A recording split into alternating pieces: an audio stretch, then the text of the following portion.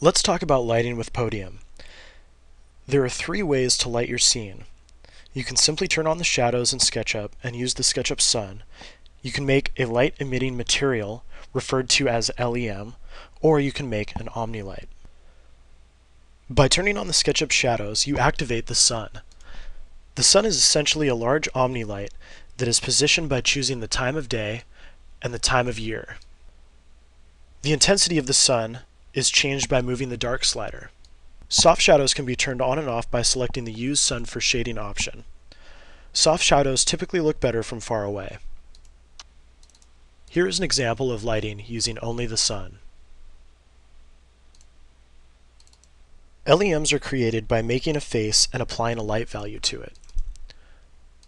Make sure that the light is applied to the normal face. The reverse face will render black and not project light. LEMs give great shadows, but typically take longer to render. If you are going to use LEMs, use an array of smaller LEMs as opposed to one large LEM. Here's an example of lighting using only an LEM. To create an Omni Light, make a group. Whatever color you apply to the group, the Omni Light will emit that color of light.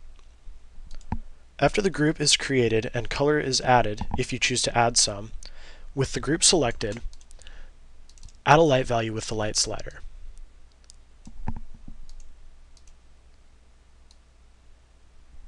If no color is added to an Omni Light group, a default white light will be emitted by the Omni Light.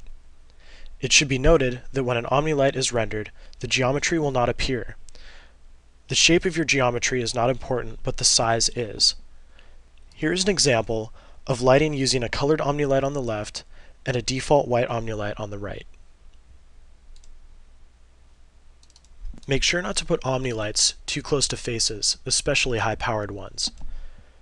Doing so will typically cause a very bright hot spot to show up. Making an array of low-powered Omnis will typically give a nice even lighting. The trick is setting the Omni size, Omni Light value, and the distance of the Omni Light from faces to accommodate the size and space of your model. In this example, you can see on the right the hot spot left by the Omni too close to a face. The more even lighting on the left from the array can be seen. Probably the most common technique for lighting is to use Omni Arrays and the sun.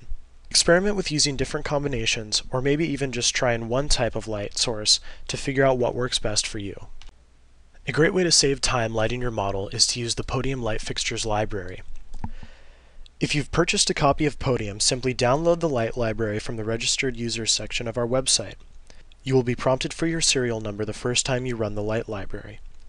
The light library offers hundreds of drag-and-drop components with different categories of lighting. Light fixtures from actual manufacturers have Omnis with preset light values. All you have to do is place the component in your model and hit render. Here's an example of lighting using light fixtures from the light library. Occasionally, you may have to adjust the light values of the Omnis since the fixtures cannot be set to accommodate every scenario. That concludes the tutorial of lighting with Podium 1.6.